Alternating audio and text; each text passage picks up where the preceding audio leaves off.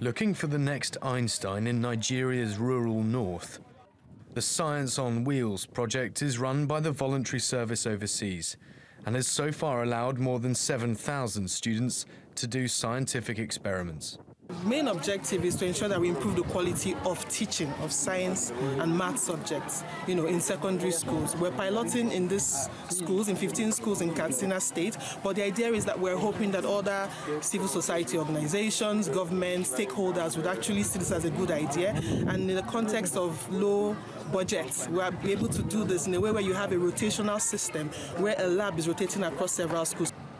Many schools in Nigeria's countryside are underfunded and lack proper facilities.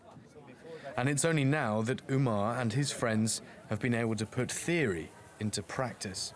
The lab science, we have a lot of equipment, and with the help of me being here under the VSO, they can now be able to say, yes, this is an acid, this is the uses of an acid, this one is a beaker, this is a pipette, and the uses of a pipette in the practical. And right now, they have the confidence of conducting the practical by themselves. A World Economic Forum study ranked Nigeria among the last in maths and science education. But poor funding has not just been reflected in poor results.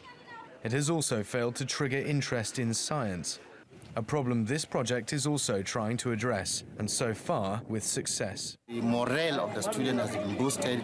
They now develop interest in learning sciences.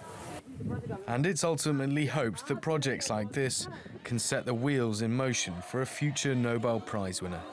John Joe Regan, TRT World.